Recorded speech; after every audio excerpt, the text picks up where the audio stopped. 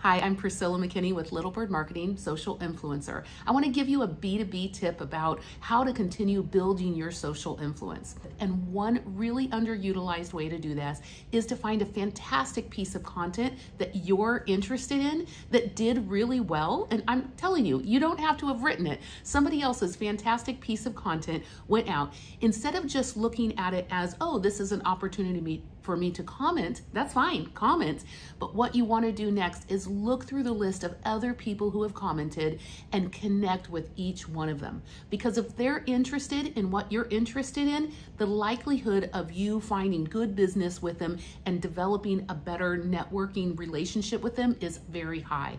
Also, look at who liked the post. Just a small interaction like that and say, hey, I noticed that you liked that post. I thought it was a fantastic article. Do you think we could connect?